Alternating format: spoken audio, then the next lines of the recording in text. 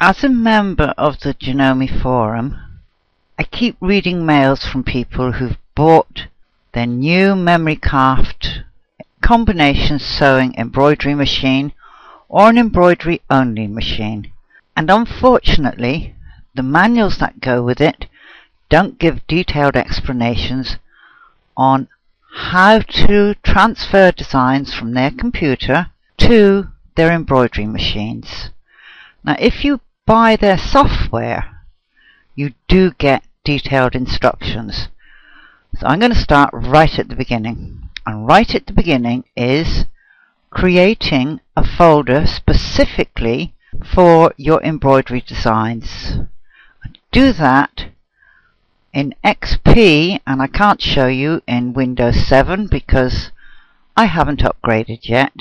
You right click into an empty spot on your desktop and you tell it New Folder.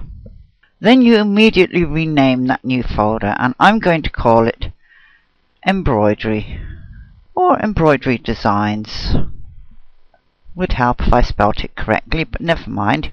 Then I'm going to open it, and you can see there's nothing in it whatsoever. So I right click in here and I tell it New Folder. I'll just call that one Folder 1. That'll do just for now. Right click again, New Folder, Folder 2, just for the sake of speed. Then make another one.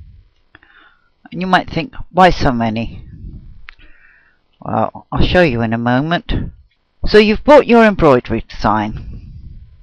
It's come to you in a zip from an email, or now I've been using this site for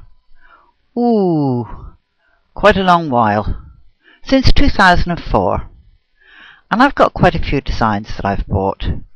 So I'm going to look at the very first two that I ever bought, and I bought an Irish Santa and a Santa and motorbike. So I'm going to download that one. Oh, I didn't want the email, never mind. Zipped. Save, and it comes up with my desktop. So I navigate to my embroidery designs, I open it, I'm going to put it in folder 1. It's gone. So I'm just going to diminish this, and I'm going to go to embroidery designs, folder 1, right click on this, and I use an unzip utility. I never use embroidery software for unzipping files. Embroidery software, even though it's a file management system, is not an unzipping application. I prefer to use applications that were intended for a specific use. So I'm going to ask it to extract to, and that's the number of the zip, and there's my design. I'm now going to pop that zip in there, open this up, and there is my motorbike. Right, that's that step done. Now, if you've got Digitizer Pro MB version 3 or Digitizer Pro version 3, open your program. At the top you will see you have got a machine filter. Now, it's very important that you understand how the machine filter works. If you've got the 11,000, you must tell it you've got the 11,000. If you've got, as I have, 10,001 version 3, that's the old 10,000 upgraded to the 10,001, I put that in there.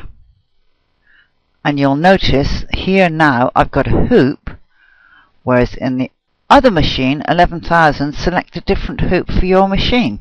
So what machines have we got? We've got the 11,000, 10,001, 10,000 version 3, 10,000 version 2.21, the M9700, M9500, M300E, M350E, M200E, MB4, and other for any other machine. You pick the right one. Now I'm going to open that design. Embroidery Designs, folder 1. When I first open, there's nothing. And the reason there's nothing is because what's in here is a stitch file, not an object file. So I press Jeff in my files of type, which opens this. Jeff. I click on that number and I bring it in. And there it is in my hoop. Now I want to write this to a compact flashcard, and I have made the ultimate sacrifice. I have totally cleared my compact flashcard, but before I do that I'm going to save this. Save as Santa's Bike Jeff, because it's a stitch file, it's not an object file. So then I go to external media. Oh, before I do that, I just want to show you my computer. Compact flashcard, empty. It's not formatted. There is nothing on it. Digitizer MB, external media, writer design.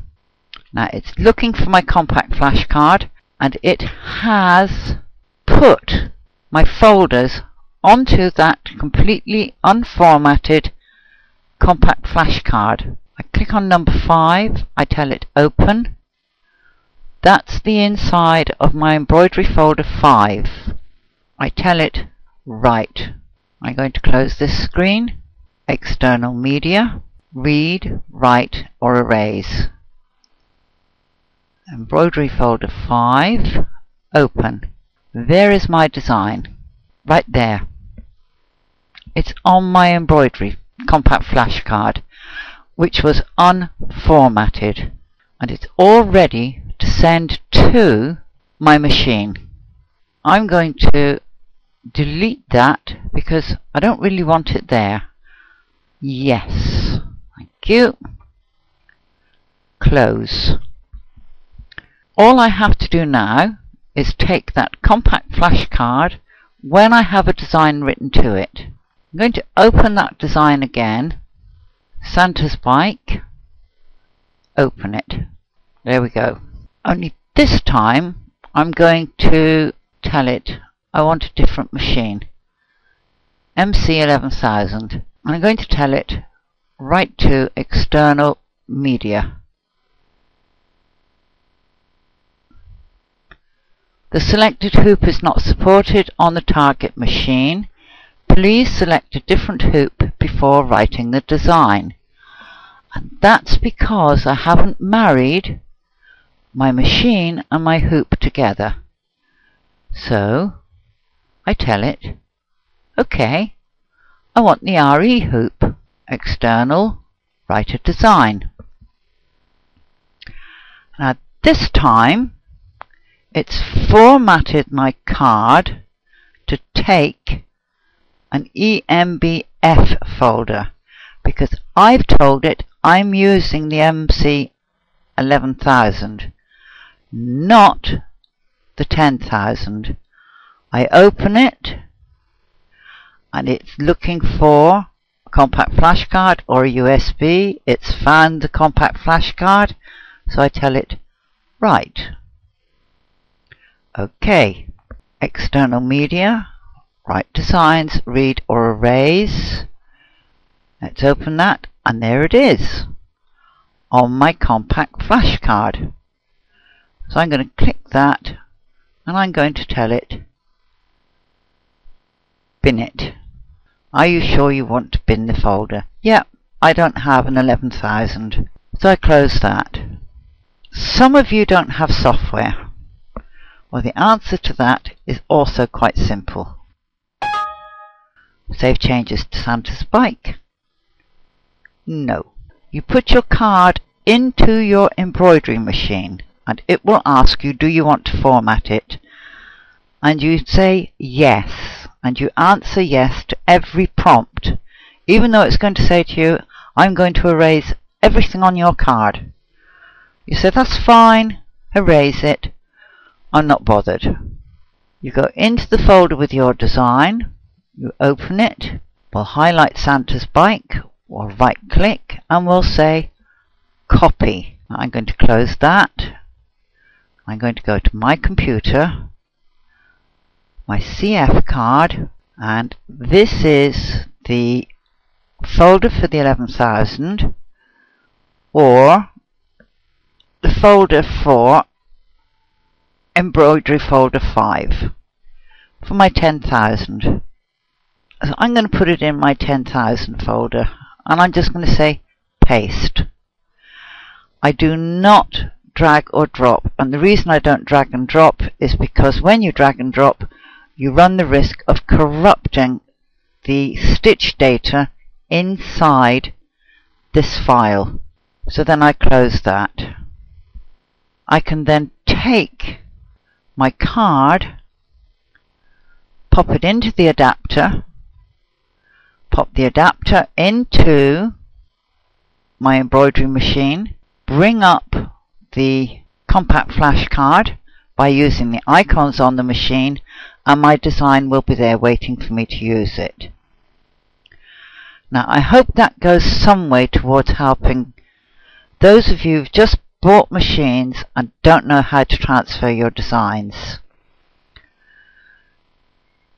If you've got Customizer 10,000 Plus, Customizer 11,000, Janome DigiPro Junior, Janome Digitizer Pro MB or plain Digitizer Pro version 2 or 3, those programs will automatically format your cards for you. You don't have to do anything. If you don't have the software, you must format your cards in your embroidery machines.